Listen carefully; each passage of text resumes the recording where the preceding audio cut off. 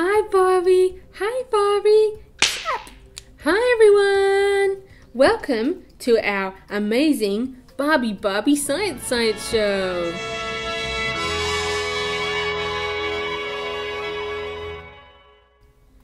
Today in the science lab, we're going to make fake snot.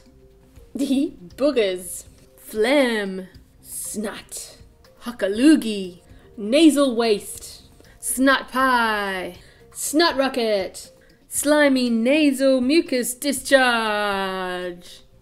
That's a good one. on with the science.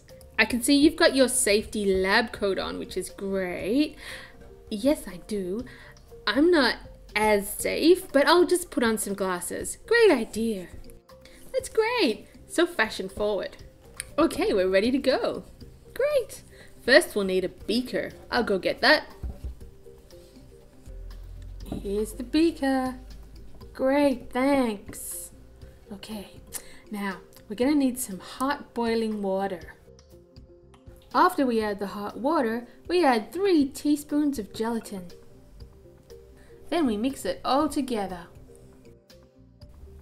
We let that soften, and then we add some corn syrup and some coloring. I think yellow and green.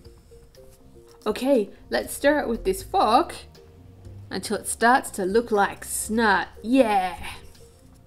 Yep, that's a great big bucket of snot, alright. Yay!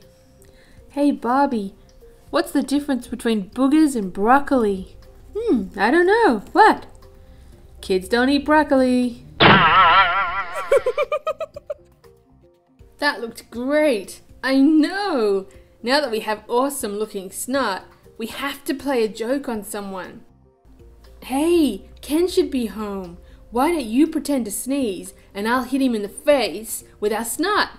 Great idea, pure evil genius. Hi Barbie!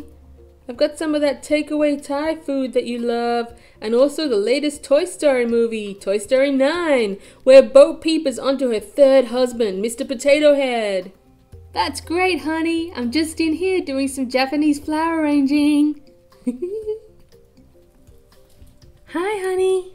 Oh, this pollen is triggering my hay fever. I feel like I'm going to achoo!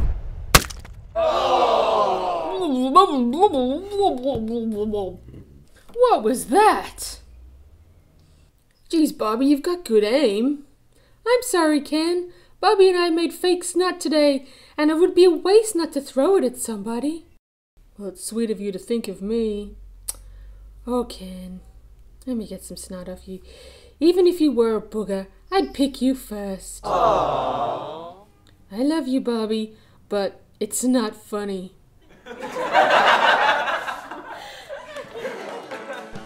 If you liked our video, please click on the like button and share it with your friends. Also, tell us what you think in the comments.